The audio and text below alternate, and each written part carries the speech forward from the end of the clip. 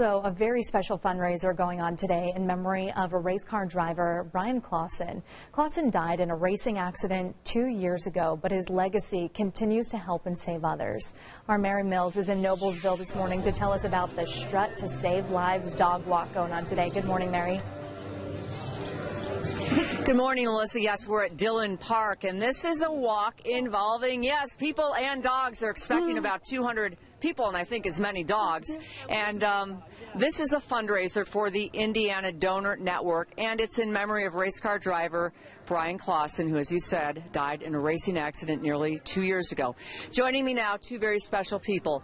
This is Dan Alexander from Nebraska, one of 5 people who received one of Brian's organs. And this is his sister, Taylor McLean, who actually now works with the Organ Donor Network. Great to have you both here, and just this is special and important for both of you. Absolutely. Tell me about that, Dan, just for you being here and... Oh, just to be alive. And be so thankful to Brian for the donation he made. And he made that decision a long time ago, and it's kind of his last act of love for mankind. So I'm very appreciative of that, and I'll tell everybody I can. And what's awesome too is it's not often that you get to meet the family. The recipient gets to meet the family. That's very rare, and that's been probably the second biggest blessing that I've had is getting to meet and know the family. What a great family.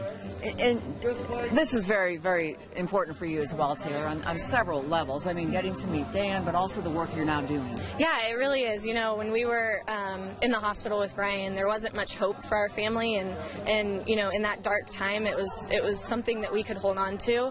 I remember, you know, as we were saying goodbye to him, we were thinking about those 5 families that he was helping, and for us to just have that little piece of hope to hold on to in our darkest moment was really healing for our family, and it kept us going the last 2 years and continues to do so. Because you're continuing to help others in need. Yeah, we are, and we've gotten to meet a lot of awesome people who are either recipients, other donor families, and you know, it's a club nobody wants to be a part of, but to have people that, you know, have been through your situation and kind of relate to you is really amazing.